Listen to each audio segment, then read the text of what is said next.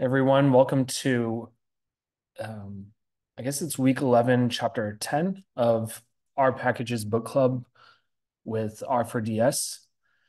Um, this week, we are getting further into the metadata section, and we're going to talk about package dependencies, specifically looking at when you should take a dependency on.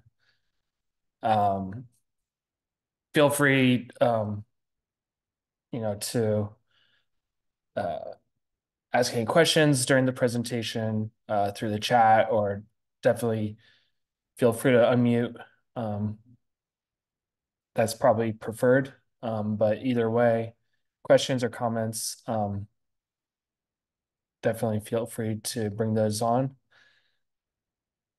Um, so this section is actually a new section of the book of the second edition. Um, it's adapted from a blog post and talk by Jim Hester, um, who we've seen previously in um, some of the previous chapters of the book. Jim used to work for our studio and is now at Netflix. Um, I Yeah, I didn't know that he was no longer at Posit, our studio. Yeah, so this is based on uh, talk and blog posts by him. So I was interested in this chapter because this is an area I'm not too familiar with package development. Um, I know they say I think it's further in the notes too. They say like if this is a chapter that you can come back to when you're further along in your package development journey, excuse me. Um, it maybe not all of it will apply to you currently, but this is definitely one that you want to keep in mind to revisit. Um, so not all dependencies are equal. Um, there's a cost associated with adding a dependency that make them not equal. And so it goes into a few different ways that um, they could be different in cost. Um, the type, um, whether it's the base and recommended packages versus non-CRAN repository packages. Um, I thought it was interesting too, like um, even when uh, even when I installed um, the package or project for the book club, and it asks if you want to update the packages, and then makes the difference between like, do you want to update CRAN packages versus all packages? Anyway, I thought that was interesting, and I'm not sure if that's really relevant or not. Um, there could be a big cost in the number of upstream dependencies, potentially a large number of recursive dependencies. Like it could, depending on the package, it could be like upward of like 200 dependencies just for one package, and that can be very cumbersome versus some other packages that may not have any dependencies or very minimal dependencies. Um, you may have some already fulfilled dependencies, so it would be a lower cost um, since you already have those packages included. Um, and I think one of the examples in the book was uh, the dplyr package, or I know there's other ways to pronounce that. Uh, One of the packages that it relies on, I think they use Tibble as an example. So that's something that's already like, if you have dplyr, then you kind of get Tibble as a bonus. So that's kind of the idea there. Uh, you want to think about the cost of, how cumbersome or how much of a burden it is to install. Whether that's compilation time, like depending on package size, it could take anywhere from a few seconds to, a minute, or I guess even several minutes. And then the binary package size, I think it used like a bioconductor example where one of their packages is like 5 GB. So yeah, there's definitely some uh, definitely differences in cost. And then system requirements as well. They could rely on like other languages like C, C++. Um, if you're doing like Bayesian analytics, you might utilize JAGs and while using RJAGs. Um, and that can require some uh, additional complexity trying to figure out how to get those working on your system. Yeah, also Java. The Stas says the book is too optimistic that a package will always compile. Yeah, I think that's fair. Um, Also, maintenance capacity. If you're looking at like source code on GitHub, um, you want to make sure that the package that you're relying on is um, maintained, so you can, if there's a bug downstream with that package, then it's going to affect your package as well. So that's something you want to be mindful of. Just um, and I don't know if there's a hard or fast rule for figuring out if a package is being maintained or not, but that's something to keep in mind. Um, and then functionality, outsourcing broadly used functions saves you time. Um, yeah, you definitely don't need to reinvent the wheel every time. Uh, there's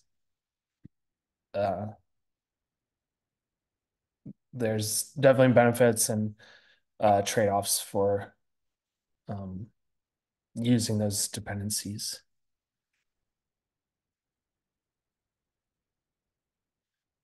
Um, so then they get into uh, preferring a holistic, balanced, and quantitative approach. Um, who's the primary audience for this? Holistic, that would be uh, users will likely have more dependencies installed than other developers. Um, yeah, I think that makes sense. Uh, if you're working, I think especially if you're working like primarily by yourself or maybe with a limited amount of other um, R users, then you don't mind as much if uh, you need all these dependencies installed on your system. There's also a balanced approach, the trade-off of adding a dependency. compared to removing a dependency. Um,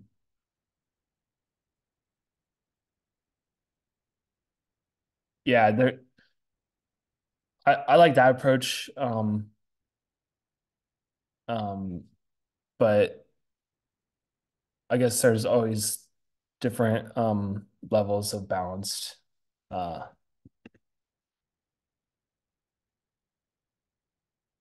um, Rebecca says interesting that they left the lubricate here example in with language suggestion that the function still exists. Sorry, that's jumping ahead a smidge. I was just Okay, I'm on like, a wait. tangent. Tangent. Um, I think that's is that a namespace section? Yep. Okay. I'll reread it once we get there. Um yeah, but thank you for the comment. Um then the quantitative approach, I think we might have covered some of these in previous weeks, but you can use packages like it depends, which I'm not sure if we commented on previously. But the package also it also goes into showing how much dependencies like a package relies on. And I wonder if I can switch over to the book real quick to show what that looks like.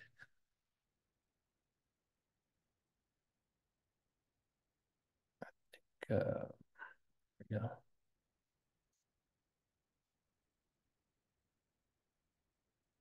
yeah. So if there's the function package depths tree, which uh, you can use that function for any package, and it will show you what it depends on, and you'll even see um, the memory, the size requirement as well.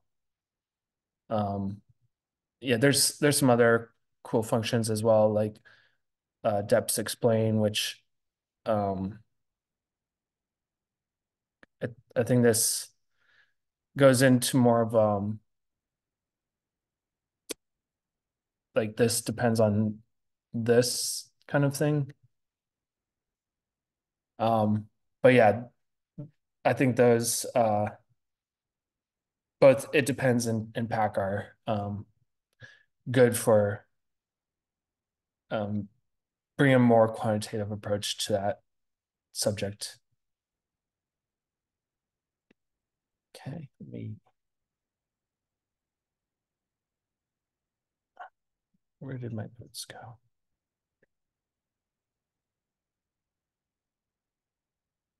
Got another chat. Okay. Yeah, I'll get to the chat in a little bit. Um, so then they had some uh dependency thoughts specific just to the tidyverse.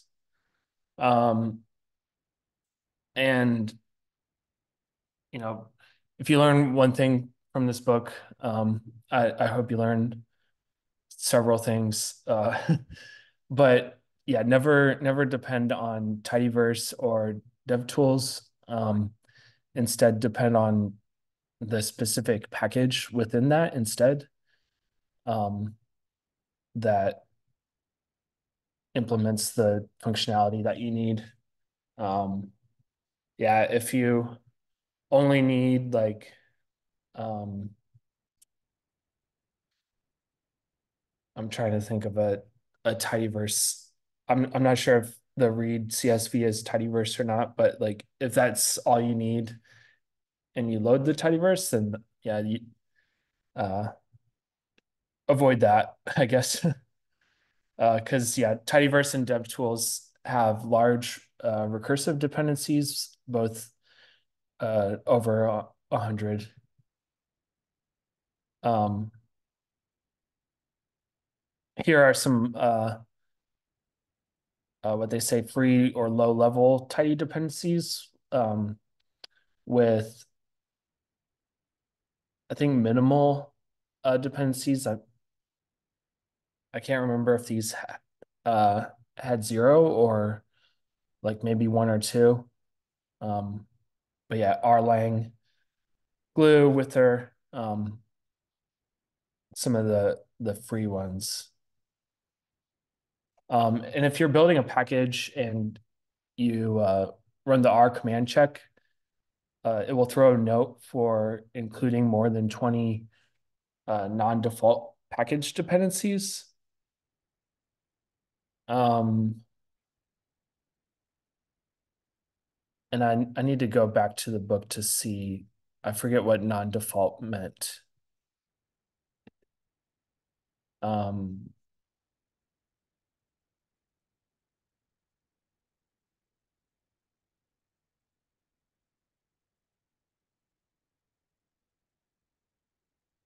yeah, so these are notes. So I think with any notes, they suggest that you want to try to get rid of as many as you can, um, with the knowledge that there might be some that you inevitably can't get rid of.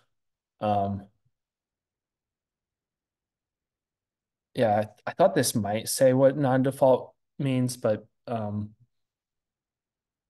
I'm guessing maybe packages not from CRAN or um, yeah, we've got oh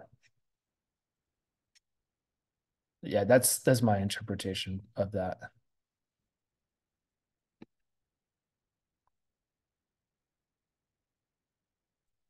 So whether to import or suggest, um, yeah, this was also one that was um at least going in was uh a bit confusing. Imports must be run at runtime. So it automatically installs missing packages when your package is installed. DevTools load all checks as well. Um, so it's installed but not attached. To attach, you would use a package name function within the package.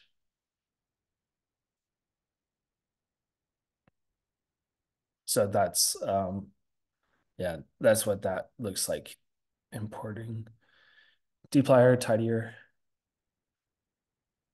So suggest your package can use these packages, but doesn't require them. Um, isn't terribly relevant for a package where the user base is approximately equal to the development team.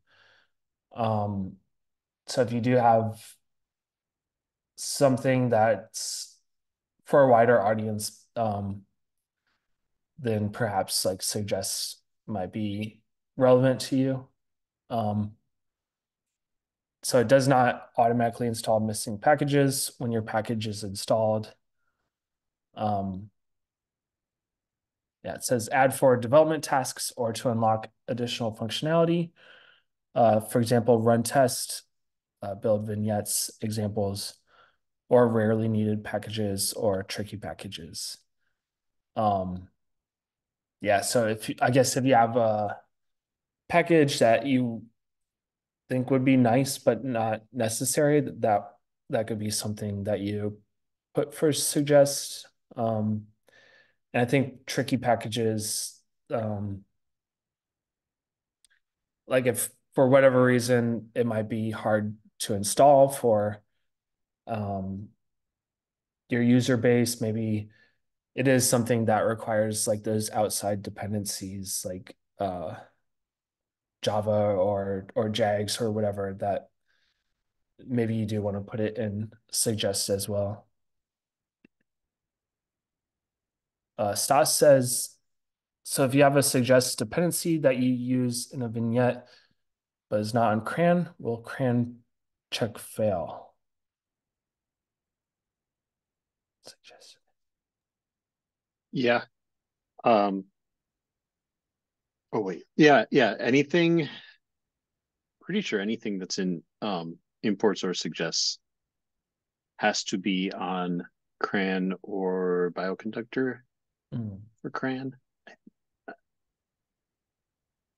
I think. I'm sure that is written somewhere. Okay.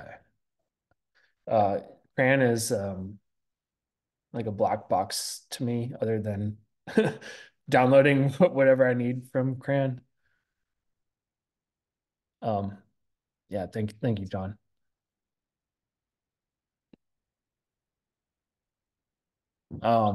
Okay. Oh, and then yeah, some of those uh, rarely needed packages, like maybe you don't need ggplot2, or for testing, test that can be in the suggest.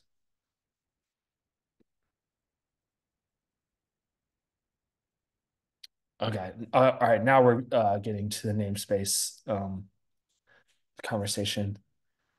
Um, so the motivation, like why namespace, it provides context for looking up value of an object associated with the name, hence namespace. Um, so uh, this operator is very useful here in this context. Definitely something to be aware of if you're not already familiar with. Um, for example, if you have a function that's the same name from two different packages, the order in which you load, or yeah, in which you call the packages will determine which of those functions gets ran. Uh, so R defaults to the last loaded uh, package. So on the example on the left, you load here last, then that's the function that gets used, and then lubridate, that would be the function. Um, and I'm going to go back to that comment from earlier. Yes, it's so interesting that they left the lubridate here example in with language suggesting that the function still exists. But am I wrong in reading that has not been in the lubridate namespace since 2019? I was just curious what lubridate here did and went on a small get. Okay. Yeah, that's a fair question.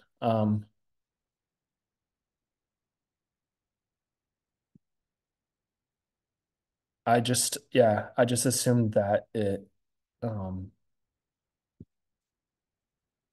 was still a function. Um, so yeah, they took it out of their namespace.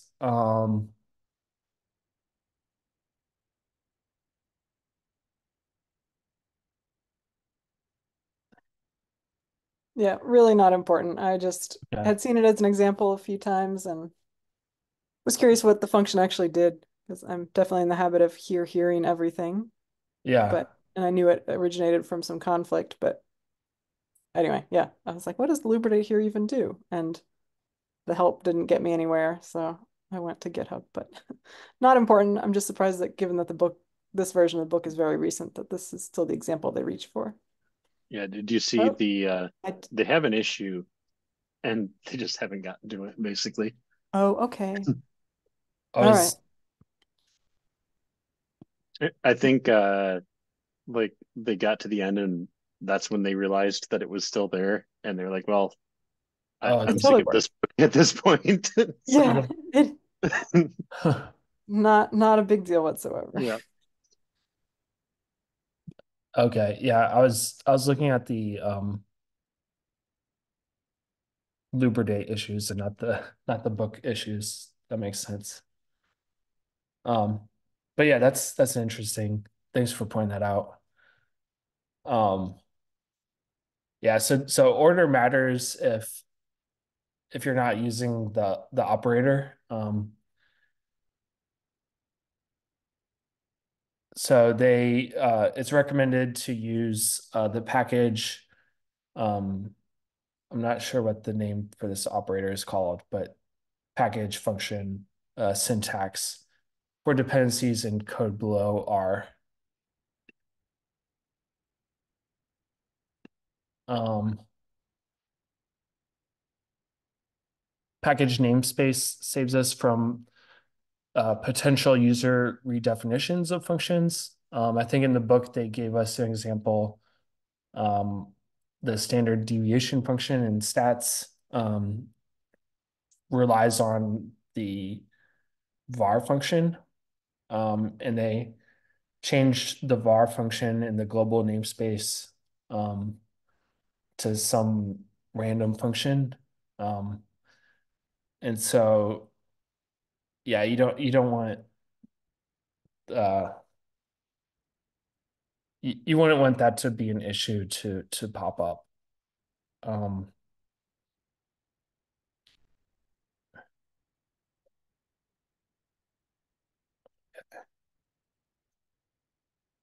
another chat.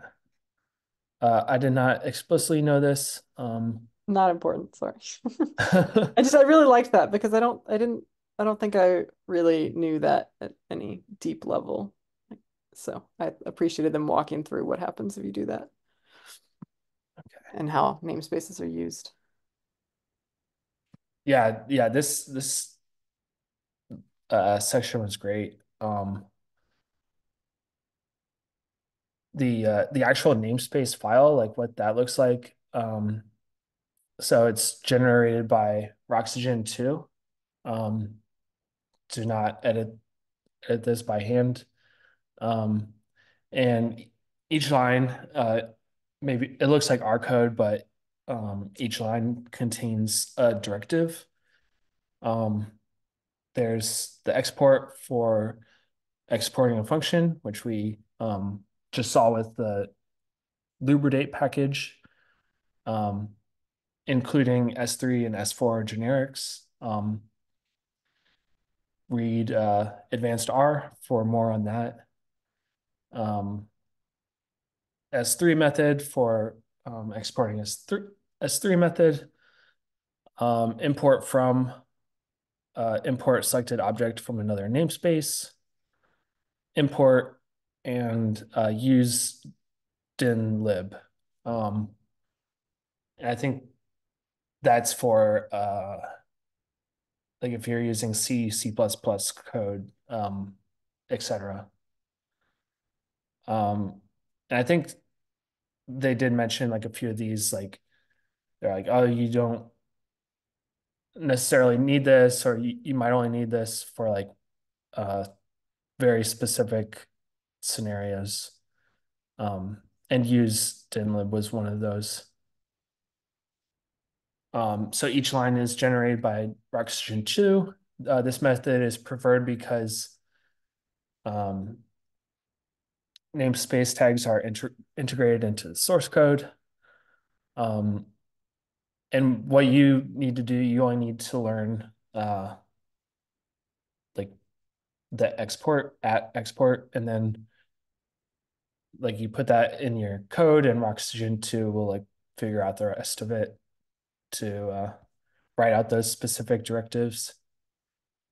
Um, and yeah, it takes on the burden of writing the namespace in a clean manner. Just gonna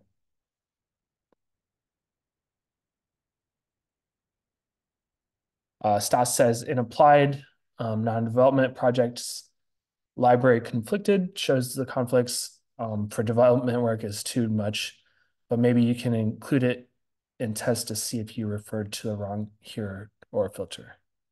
Yeah, yeah, good comment. Um, I try to include that in the updated slides, but I have the old slides here.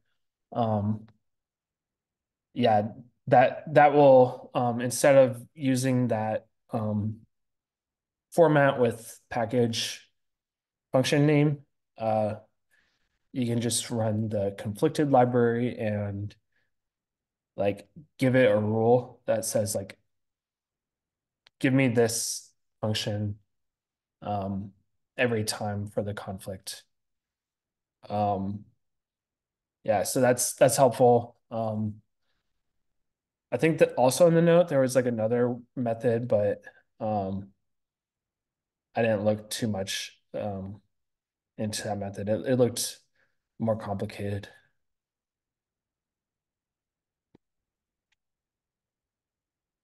Yeah, so this like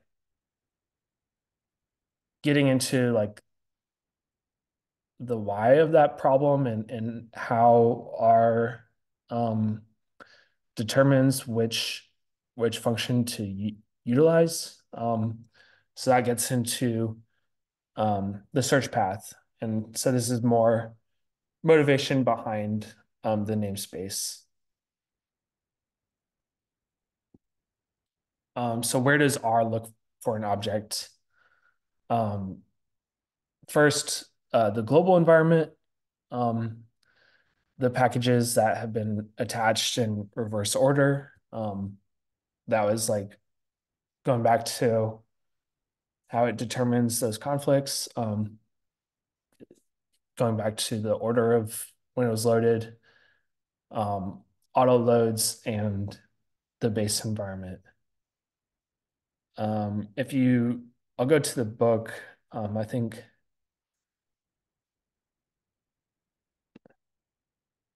yeah, if you run the code, if you run the function search, um, it will print out the search path in your project or whatever environment you're working in.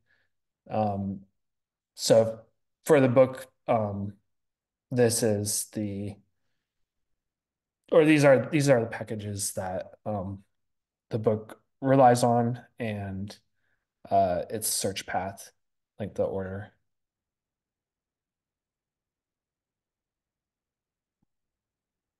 Yeah, so that um like a useful can be a useful function to figure out like what packages you have.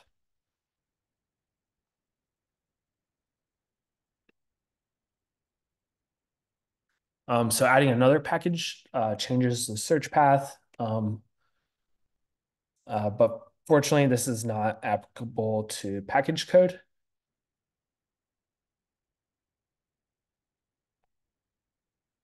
So if you've gone through advanced R already or read some of it, you may be excuse me, you may be familiar with some of these concepts, but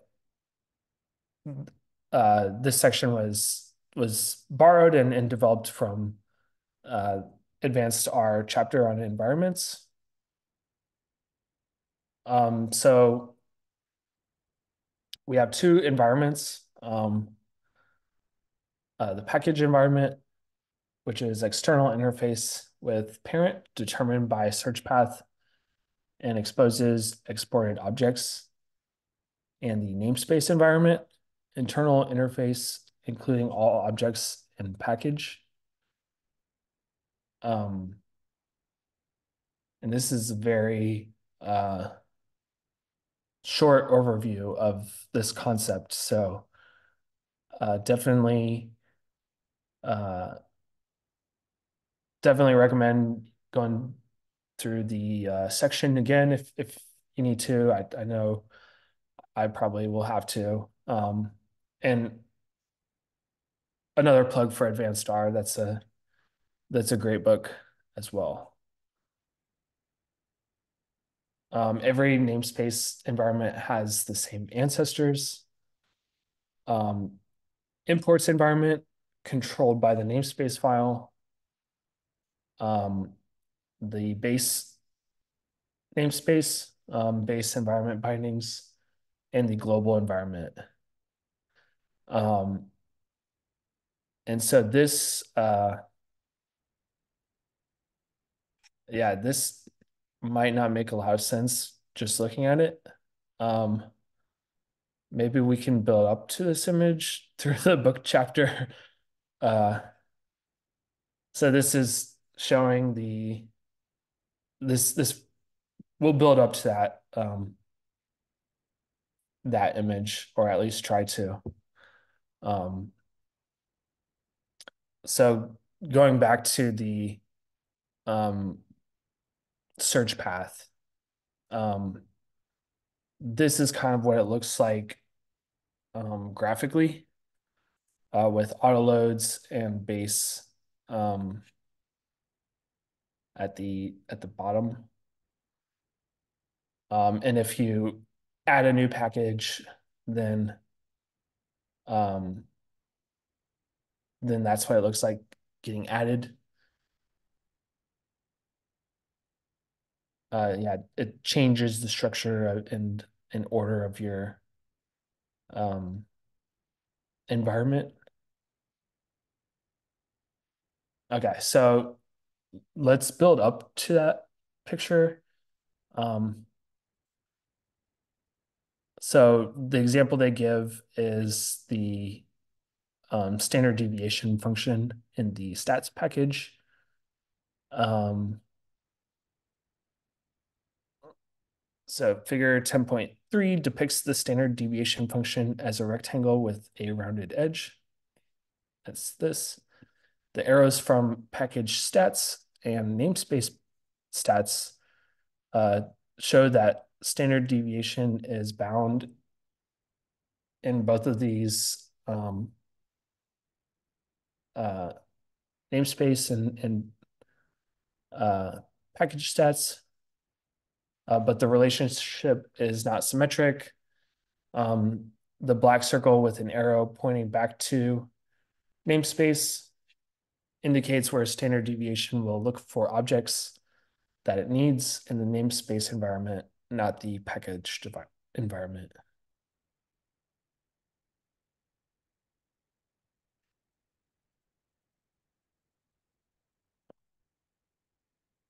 Okay, and then this is showing the relationship um,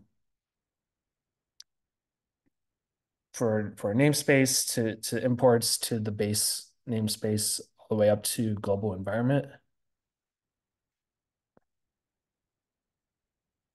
And then this is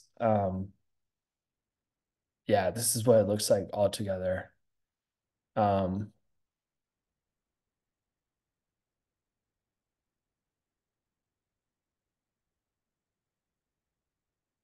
yeah, uh, I will leave the rest up to the reader on that. But definitely feel free to put any comments or questions in the chat.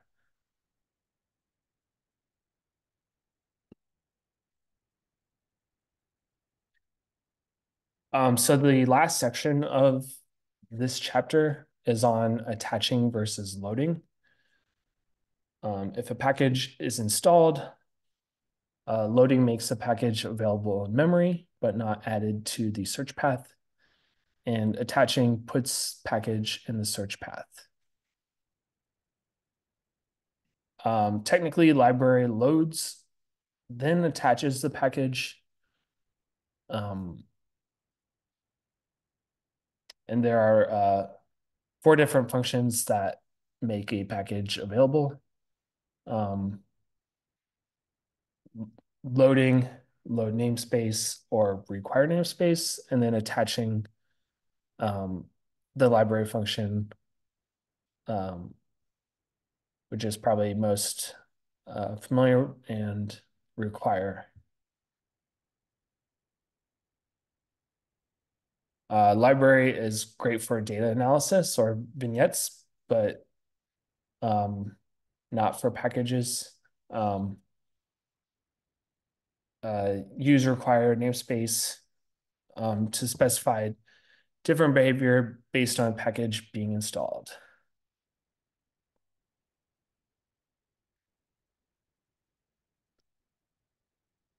And then whether to import or depend. imports package will be loaded, and for depends, the package will be attached. Um, uh, they favor imports over depends, as depends changes the global landscape. And I think there was one other, like, maybe it was a resource at the end of this chapter. Or maybe I saw it in a comment from one of the previous cohorts. Ah,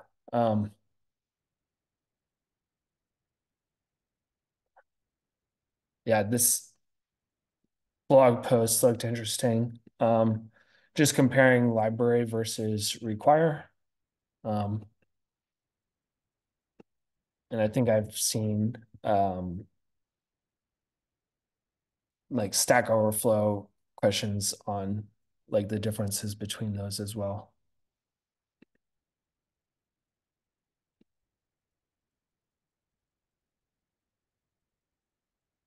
Awesome. I think that is the end of the notes. I'm not sure if I've caught up all the way on the comments in the chat. Let me just make sure. It looks like I have.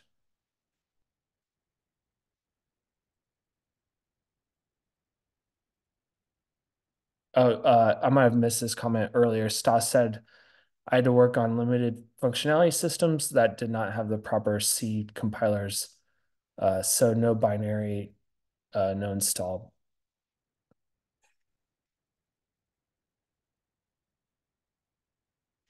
Cool. Awesome. Uh, yeah, I will leave it at that for this week. Before we all go, I'll open the floor for questions or comments from anyone. Um, Yeah, Trevin, I was wondering if we could go back to suggests for a minute. I know you talked about this and I might have just missed something, but I'm a little bit confused still about suggests. And I guess where my confusion is coming from is like, how do you define sort of extra functionality for the package versus core functionality?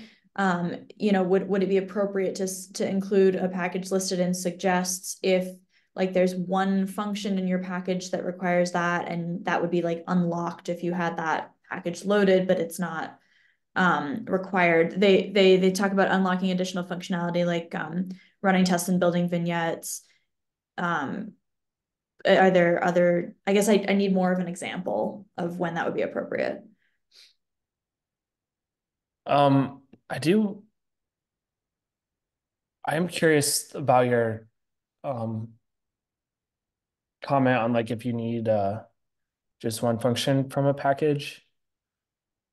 Or just one function in your package, maybe that requires that depends on another package. Maybe I'm misunderstanding. When they say build vignettes, does that actually mean like build like the doing the developer side, like creation of the vignettes? I'm not sure why that would require a package that the rest of the package wouldn't require. I don't know. I'm just a little confused about suggests. The idea would be like if you have, um, maybe you do some dplyr work on the result in the vignette, but your package doesn't actually do anything with dplyr specifically. Oh, okay. And so you could put dplyr in suggests so that the vignette can build. But if you're just downloading it from CRAN, you would need to have dplyr.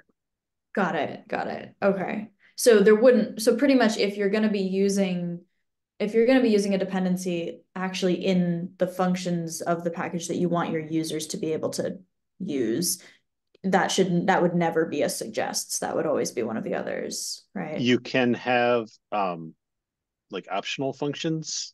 Okay.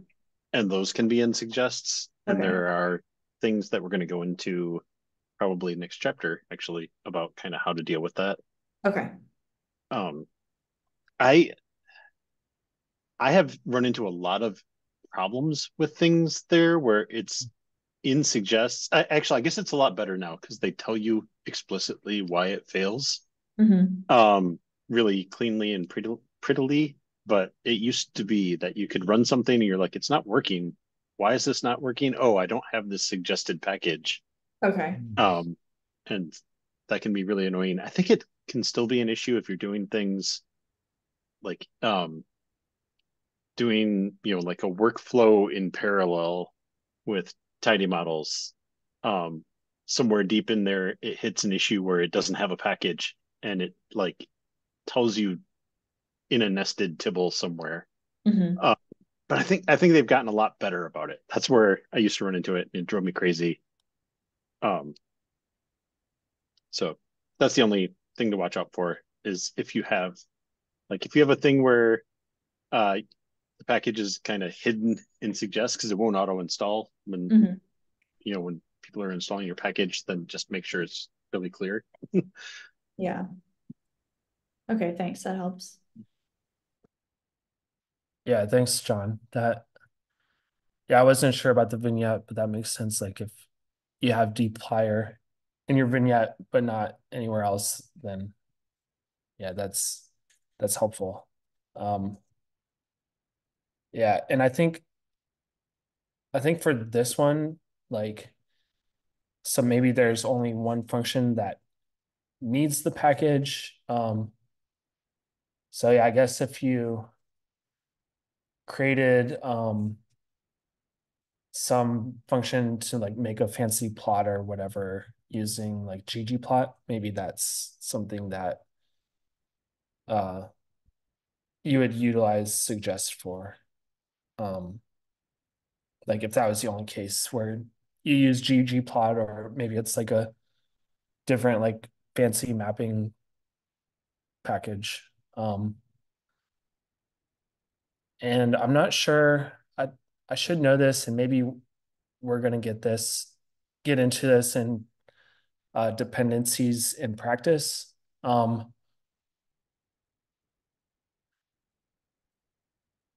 When we talked about like not loading the whole tidyverse, but maybe you want like read R from the tidyverse. Um, what if you just want like one function from read R, like read CSV? Um, can you? I think you can. So maybe the question is, how do you uh, make the dependency only on that one function? You can't formally yet. Okay. There's a rlang function / concept of standalones that some packages now have these files that you can import from the package, and it just copies the file basically, and it comes with information about like what does that file depend on and things like that. And then there's also a package box.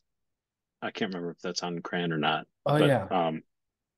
it's for like exporting a single function kind of as a package, sort of, so that you can use it somewhere else. Neither of those is like really like well supported yet, but it seems to be something that the tidy team is thinking about. And then it's also something that Syncra in Europe is thinking about. So two of the teams that do a lot of open source work. It's because that's definitely a thing in other languages. So I don't know. It'll be interesting to see if anything comes of that. Okay. Huh. Yeah, I think Box has been on my radar, but I've never really looked into it. And I guess I assumed that that was already like functionality that could be done. Um, Yeah, I just started looking at that one. Oh, okay. actually, that Yeah, one's cool. not. it's not who I was thinking it was. So anyway, it's an active old like social media R person. Hmm. Whoa. Yeah, I'll definitely take a look at that some more. Um, any other questions or comments from folks?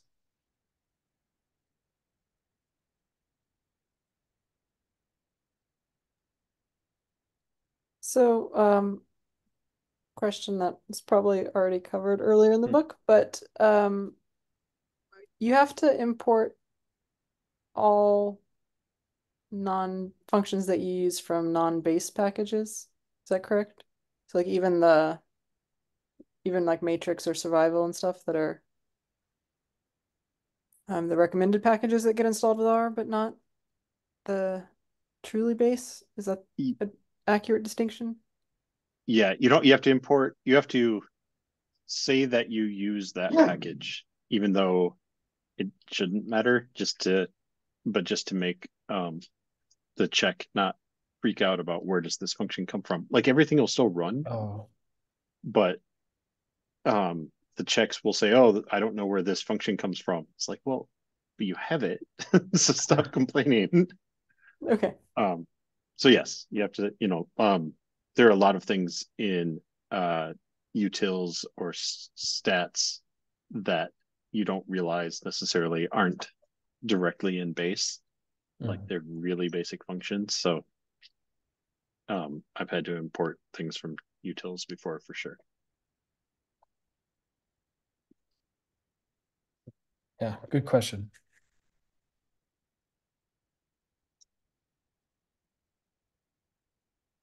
Right. Any other questions or comments? I will go to the Slack just to check on the volunteer page and where we're at. I think we're pretty well set for the next few weeks. Yeah, so into February, it looks like we have like all the weeks signed up. Uh, Rebecca will finish up the dependencies talk next week on dependencies in practice. Um, yeah, I guess just a note that there are slides built for chapters 11 and 12, but it doesn't look like um, those are there for chapters 13, 14, and 15. So yeah, just to make a note of that. After that, we'll have some daylight savings that we need to deal Yeah. with. And then there's some open spots for finishing up. Awesome. Well, thank you everyone for um, coming and interacting. It's always a pleasure. Yeah, hope to see you next week as we finish up dependencies. Thank you.